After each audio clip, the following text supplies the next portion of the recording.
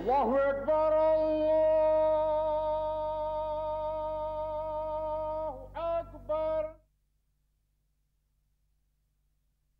Allahu Akbar, Allahu Akbar. Ashhadu an la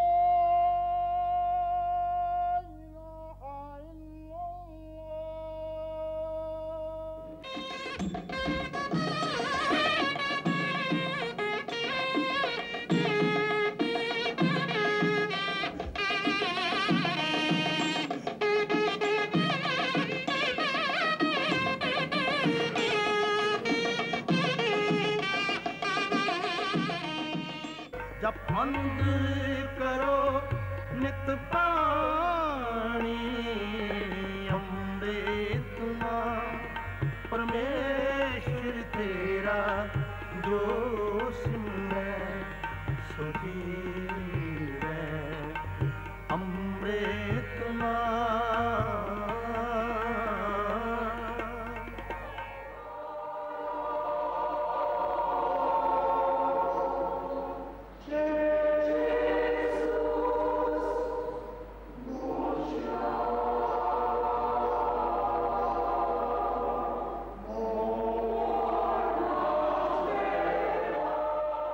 India is home to all the major religions of the world. Its spiritual traditions and ancient philosophy are becoming increasingly relevant in a modern, materialistic age beset with stress and tensions. All these traditions have evolved over thousands of years, and they have come to accommodate all manners of beliefs, from nature worship to monotheism, polytheism, even atheism, from ritual worship to deep philosophical and ethical thought. And all this has come about because of a distinctive and unique worldview.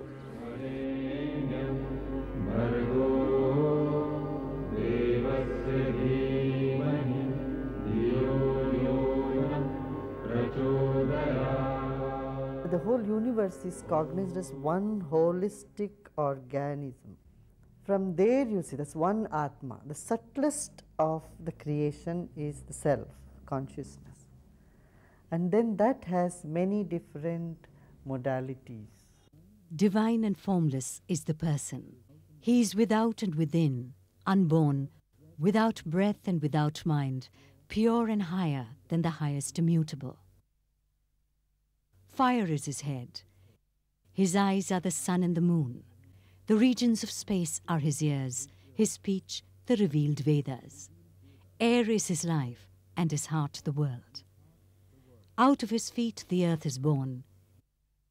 Indeed, he is the self of all beings. The person himself is all this, work, austerity, and Brahma beyond death. He who knows that which is set in the secret place of the heart, he here on earth, O beloved, cuts asunder the knot of ignorance.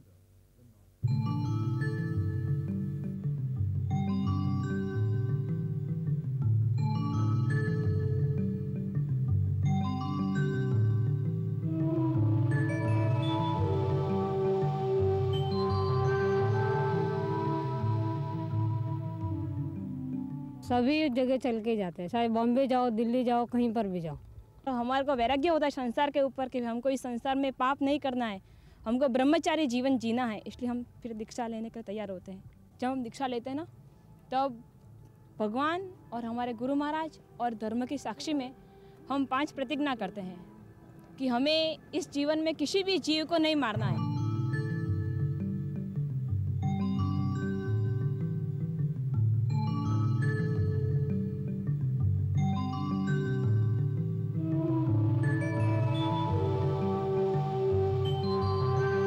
This statue is 17 meters tall, nearly 60 feet. It is of Lord Bahubali Gomateshwara at Shravanbelagola in Karnataka in southern India. This is considered the tallest statue in the world, a monolithic statue carved out of a single rock. Shravanbelagola is perhaps the most important pilgrimage center for the Jain religion. Actually, we say Jain religion, but Jainism is actually totally atheistic. It believes in pran, or a life force, as opposed to an immanent, all-pervading force in the universe. The Jains believe that we have to face the consequences of not only our actions, but also of our thoughts and desires. All this is accumulated as one's karma.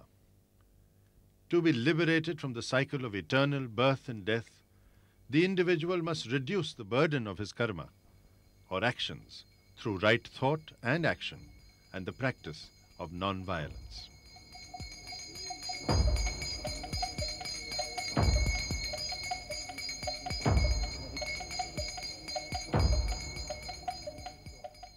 Non-violence, ahimsa, it's been perfected in Indian philosophical and spiritual traditions in a very unique way. So much so that this notion became extremely prominent in 5th century BC, and then it was recycled by Gandhi in the 20th century. And he recycled it precisely by using the traditional Indian ideas about, ahimsa, which he was obviously influenced by the Jain and the Buddhist and the Hindu thoughts about it.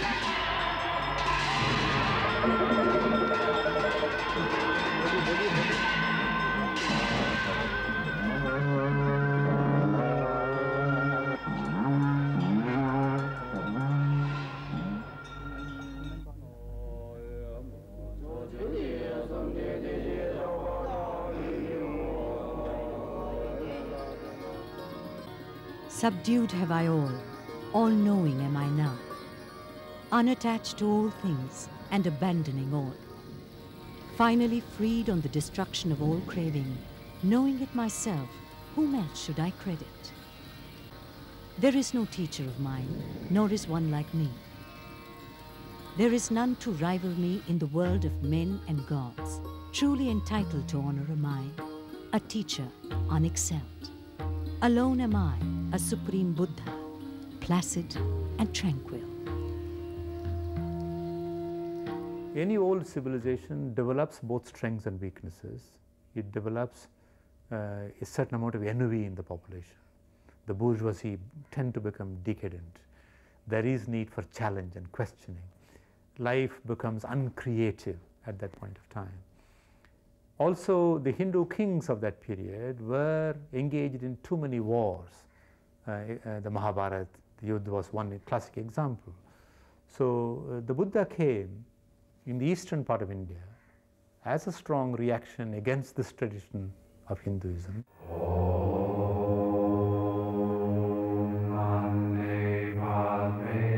Gautam Buddha was born as a prince of Rajgriha, situated in the foothills of the Himalayas.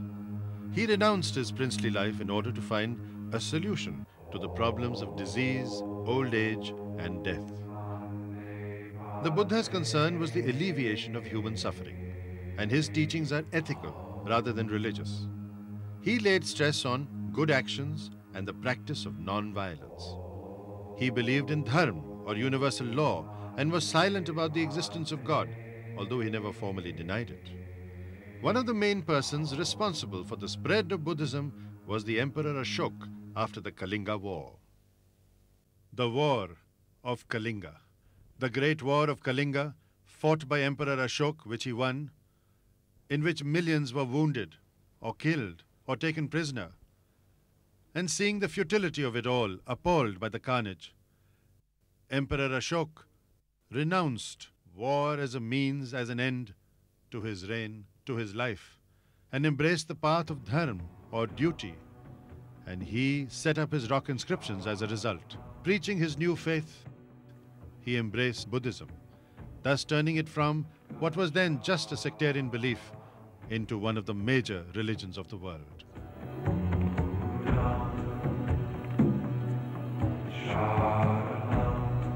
He sent messengers all over Southeast Asia and China to spread the teachings of the Buddha.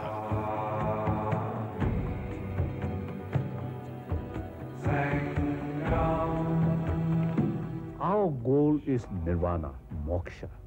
In a way, our mind produces cyclic existence.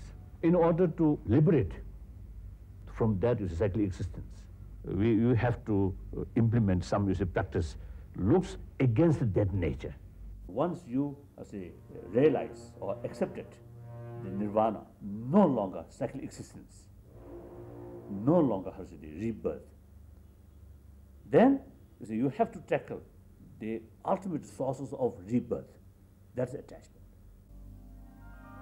In the Buddha list of virtues is Maitri, friendship, universal friendship, friendship with everyone, Karuna, compassion, compassion for everyone, Mudita, joy in the happiness of everyone, and Upeksha, treating others as equals so that you love everyone, irrespective of whether they reciprocate your love or not.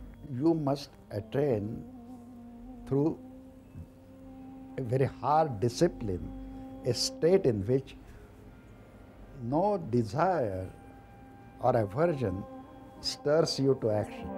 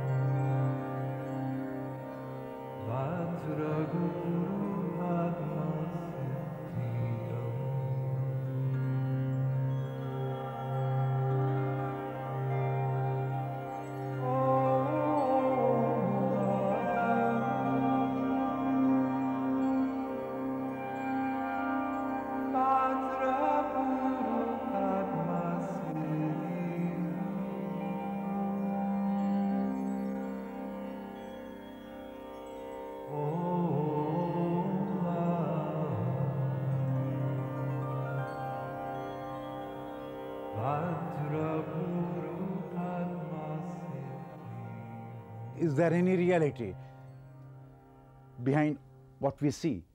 If there is a reality, can I perceive that reality? And how? We find in Upanishad literature a question being asked again and again by the kings as well as the layman as to who am I? Unless you find that answer, you're not satisfied. So this search for the self takes you away from a very comfortable world and takes you into the forest as if, only by seeking you will know who you are.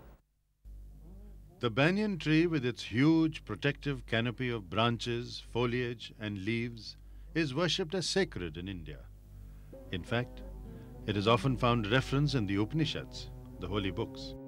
The Upanishads themselves mean to sit near the Guruji and to imbibe wisdom from the Guru. The banyan tree features thus in one of the discourses in the Upanishads. The Guru asks his student to fetch the fruit of the banyan tree. The student says, I have brought it. The Guru says, break it. I have broken it. What do you see? Very tiny seeds, says the student. Break one of the seeds. I have broken it. Now what do you see? I see nothing. My son, in what you do not perceive lies the essence. And in that essence, this mighty banyan tree exists. And believe me, my son, in that essence is the self of all that exists. That is the truth.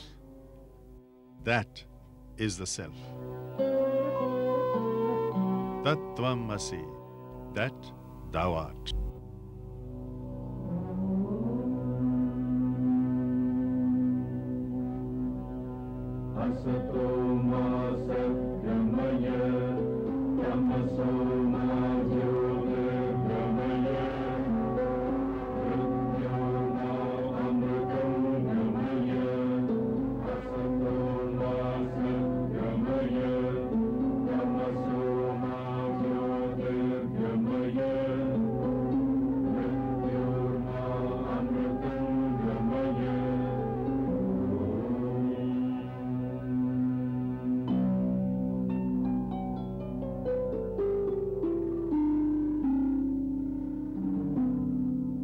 Channelize the energies with your prana, with the mantras, with your actions, because you show certain mudras that your body takes part in it, your mind takes part in it, your subtle forces, your breath takes part in it, and all these things together will awaken the power that's in you. That's channelized and used for the benefit of either for you or for the mankind.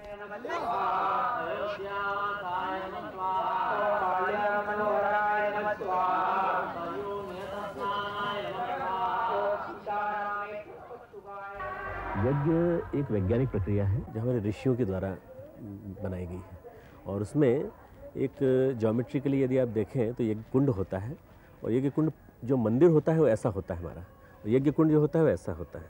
मंदिर जो है cosmic energy को concentrate करके एक point पे इकट्ठा करता है, और वो मूर्ति हो सकती है, मूर्ति के नीचे का पैर हो सकता है, शिवलिंग हो सकता है, और इसी प्रकार से हमारे जितने पिरामिड से सब बनते थे, इसी प्रकार से हमारे टॉम्स की सबकी डिज़ाइंस थी, उसी को उल्टा कर दीजिए तो यज्ञ कुंड बन जाता है, ट्रेपेजॉइड। और जितनी एनर्जी कॉस्मिक एनर्जी होती है उसको डिसिपेट करने का काम, फैलाने का काम, करने का काम यज्ञ का होता है।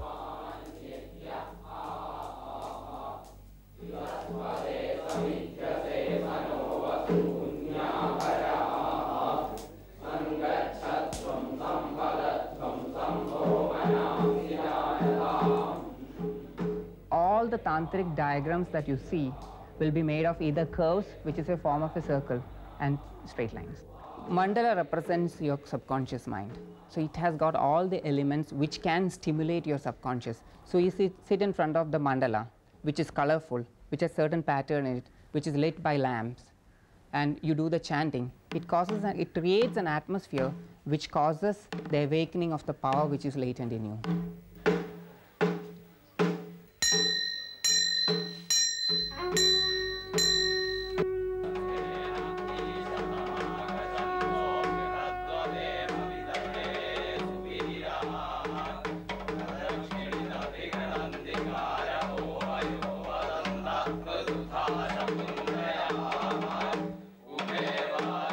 In our human body, there are 7 positions, 7 subtle places where energy is concentrated. And the basic one is called the Mooladhara.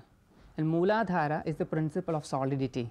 So as I said, solidity is represented as a square. And that's the place where the Kundalini, the latent power, is in every one of us, and it's there in us, and it is latent in the Muladhara. And when you do your sadhana, it said that the Agni will be awakened, kindled.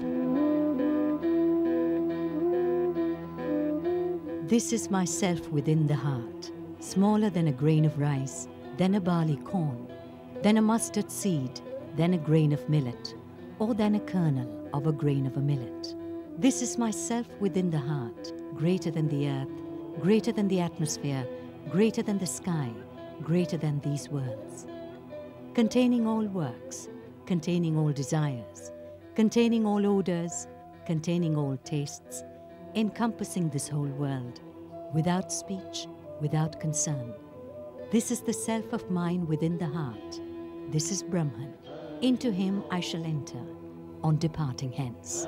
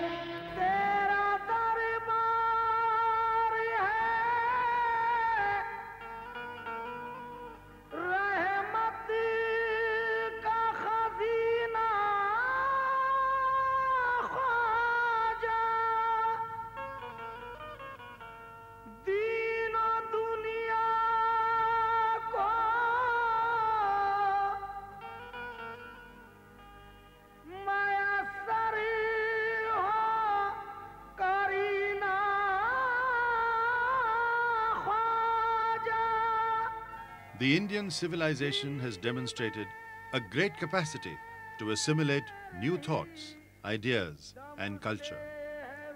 The coming of Islam, with its ideas of the brotherhood of man, the oneness of God, the surrender of man to God's will, and the non-ritualistic attitude to religion, made a great impact on Indian thinkers and reformers.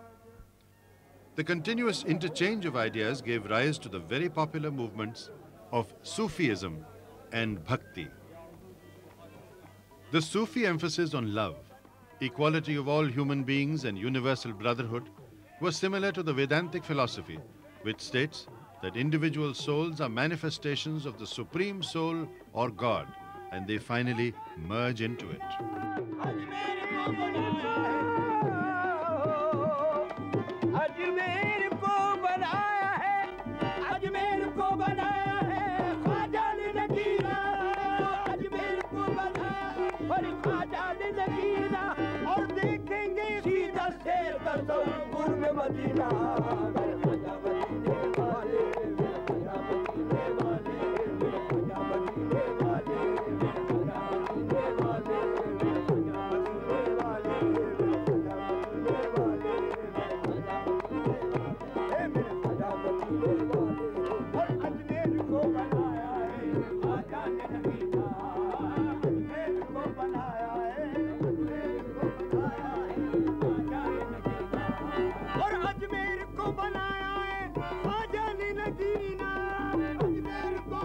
In the fabric of Indian spiritual achievement, there are many contrasting and remarkable strands of synthesis, of composite culture.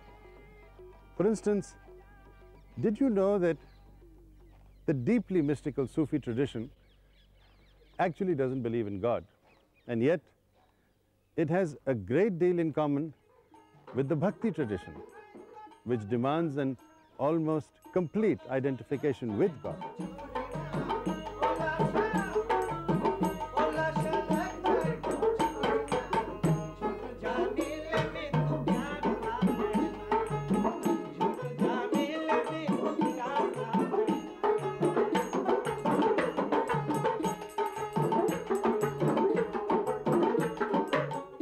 মনের মানুষ तो মনের মানুষ है bowl का देवता। तो वो जो देवता है वही मनेर मानुष का साधना करने के लिए बाउल घूमता है देश और विदेश, हर जगह पर घूमता है मनेर मानुष को मिलने के लिए। एवं मनेर मानुष जब मिल जाएगा तो वही भगवान दर्शन हो जाएगा। The Bauls are wandering mendicant singers who express their love for God through devotional songs.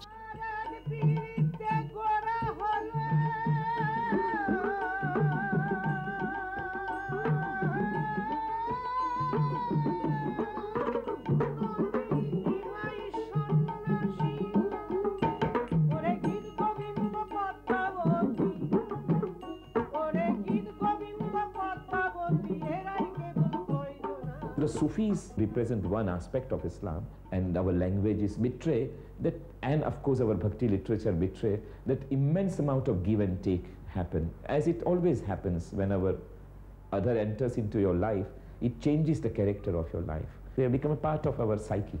So Sufis influence us in the way we sing. I would put Bauls, for example, or the Kabir is a great example of how both traditions matured into a great resolution of universal expression.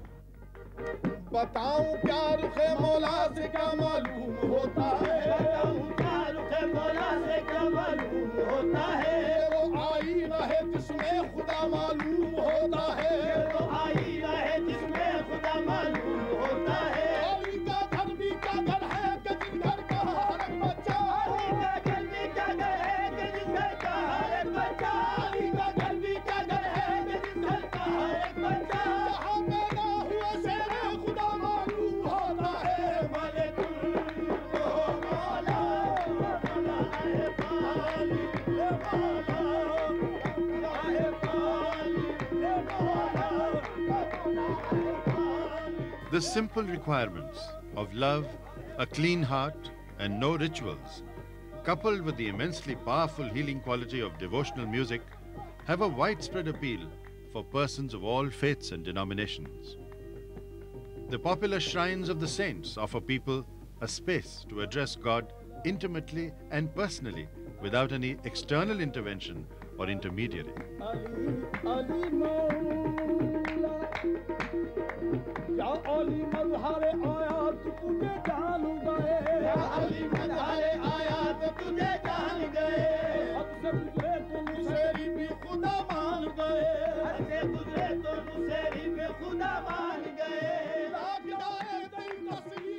What binds a great Sufi mystic and poet like Amir Khusro with other mystics like Tukaram or Kabir?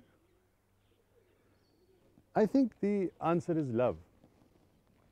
Love universal, love unbounded, unfettered, love that joins one heart to another.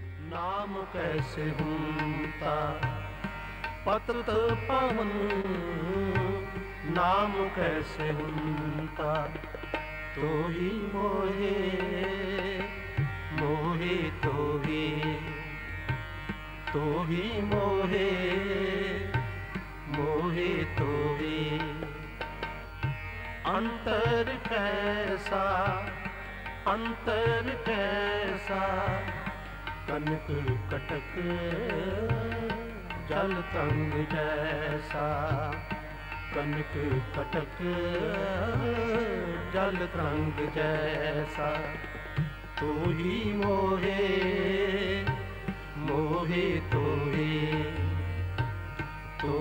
मोहे मोहे तो ही।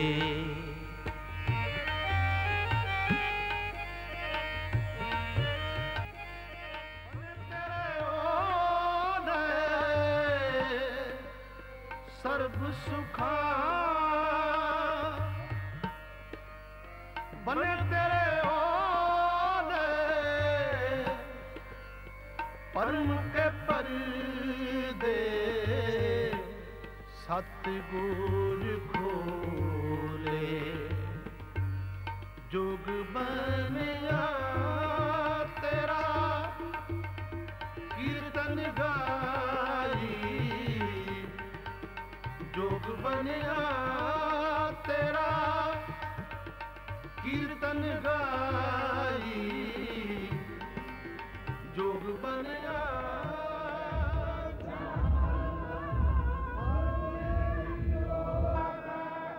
The Golden Temple at Amritsar, Punjab, is the focal point of the Sikh religion.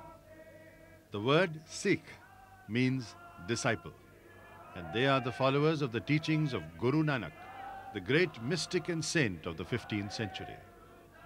Guru Nanak believed that God is one, without form and ineffable. He preached the common brotherhood of man.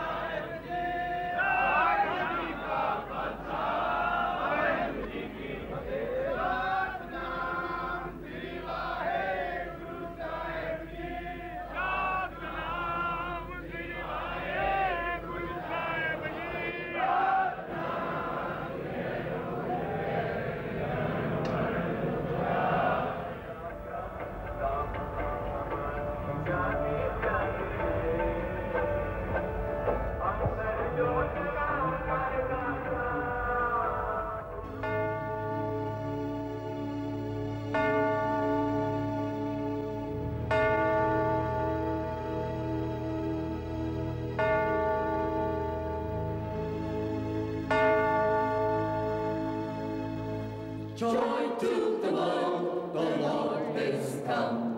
Let earth receive her King. Let every heart prepare him room. And heaven and nature sing, and heaven and nature sing, and heaven and nature sing. Christianity came first to India as early as the 2nd century AD, and it found its own place in the hearts and minds of the people.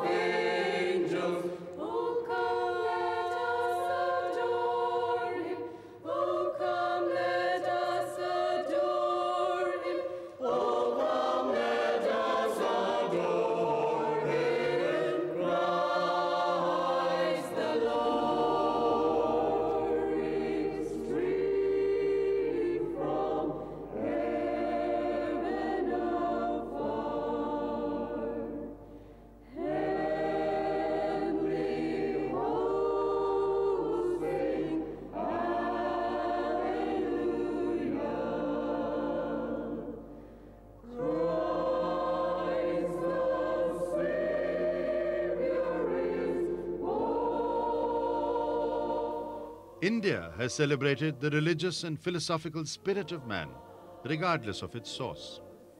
All faiths and beliefs are practiced fervently, and yet the Vedic religion doesn't deal only with matters of cosmological abstraction. It also deals with everyday life, with problems of morality, ethics, politics, action.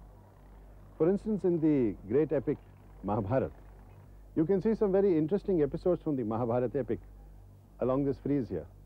Arjun stops in the middle of the Kurukshetra battle and cannot continue because suddenly he wonders how could he take the life of his own brothers, of his own blood. And it is here that Lord Krishna steps forward and tells him, look, my friend, this is what you should know. And what he says actually constitutes the essence of India's spiritual wisdom. There is nothing in the three worlds, O Arjuna, that remains to be done by me. Nor is there anything to be attained that has not been attained. Yet, I engage myself in action. Always efficiently do your duty without attachment. Doing work without attachment, man attains the supreme. spiritual features of the Indian mind, has addressed itself very seriously to these questions, very well. And Bhagavad Gita has also addressed this question, because Arjuna is suffering from anxiety, he is full of shoka, and he is of course bhayabhita, and he doesn't want to function, exactly like a person who sulks and sits in the corner and says, I don't want to do my job. And Krishna says, look, it's important that you do what you're supposed to do. This self within the body, of the nature of light and pure, is attainable by truth, by austerity, by right knowledge, by the constant practice of chastity. Him, the ascetics with their imperfections done away, behold. This self cannot be attained by instructions, nor by intellectual power, nor even through much hearing. He is to be attained by the one whom the self chooses. To such a one, the self reveals his own nature. He says, Father, please teach me. He says, son, there you see the tree, forsaken by life, a twig dies. Forsaken by life, a branch of the tree also dies. Forsaken by life, the tree itself dies, but life dies not. That which does not die, that pervades this all. It pervades you also. That is the reality. Tat tvam asi. The syllable Om is the bow. Oneself indeed is the arrow. Brahman is spoken of as the target of that. It is to be hit without making a mistake. Thus one becomes united with it as the arrow becomes one with the target. Om is seen as the primal syllable, not only by Hindu practitioners, but also by Buddhist and by Jain practitioners. It is seen as the primal syllable, the sound from which the universe itself comes into being. And it is associated, the three syllables that make up the syllable Om are associated with three different levels of consciousness. And Om, once it is chanted, can be seen as the model for an inward journey to the deepest level of consciousness.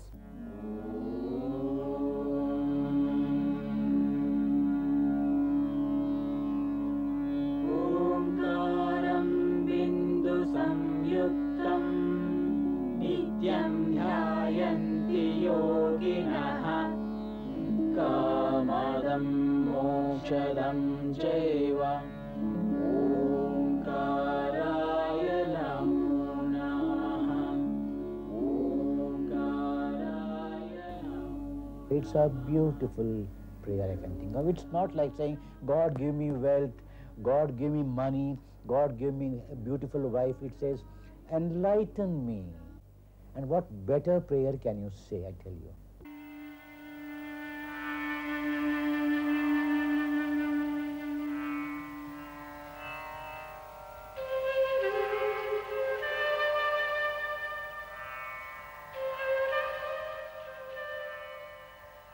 In the practice of yoga, it helps the psychological body to become dynamically positive, to face the tension and stress of the world, because there is no accumulation or closure in the system.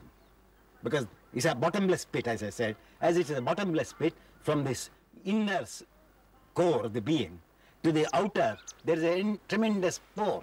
So we throw out the mental impurities, the physical impurities, and that's why yoga has attracted millions of people all over the world.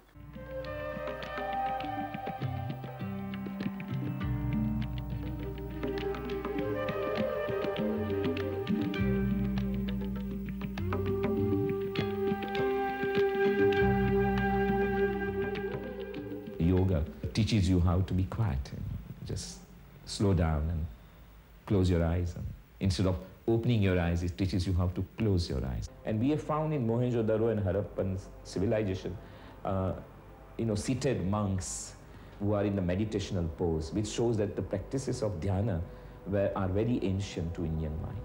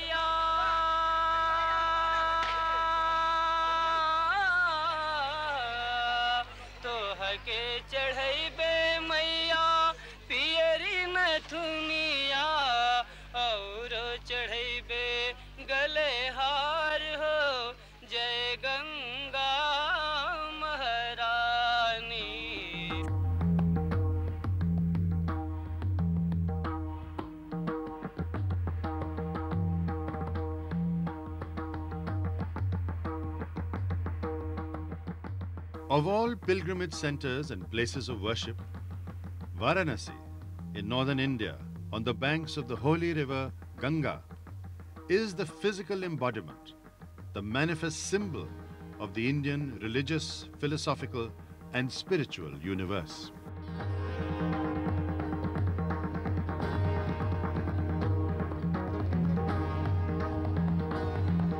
It is the bridge between this world and the next. To die in Varanasi, believe devout Hindus, is to gain immediate salvation, liberation from the eternal cycle of birth and death.